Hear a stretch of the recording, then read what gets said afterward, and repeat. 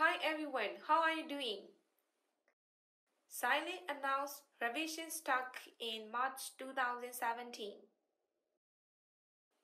In my opinion, FPGA became more familiar in machine learning with the arrival of revision stuck.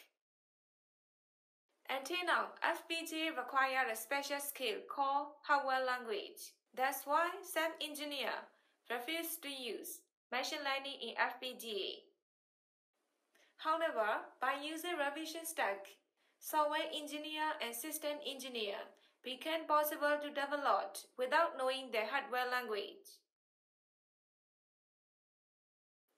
Revision stack image processing system use a library based on OpenVAs, OpenCV, optimized for Xilinx FPGA.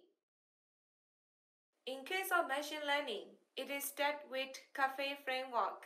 It can support to general network such as LSNet and GoogleNet.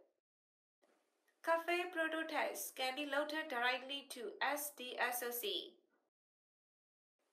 Support FPGA is Xilinx UltraScape plus MBSoC, which integrated MCPU and FPGA.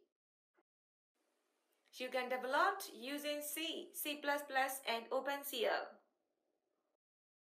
The merit of implementing machine learning on FPGA with revision stack is low power consumption and high-speed image processing. First, low power consumption. In making inference, even if the accuracy is compared between floating point 32-bit and fit point 8-bit, data processing is not much different.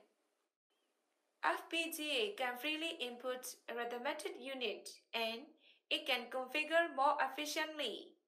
It becomes low power consumption. Next, high-speed image processing. It is suitable for faster image processing and for various real-time applications.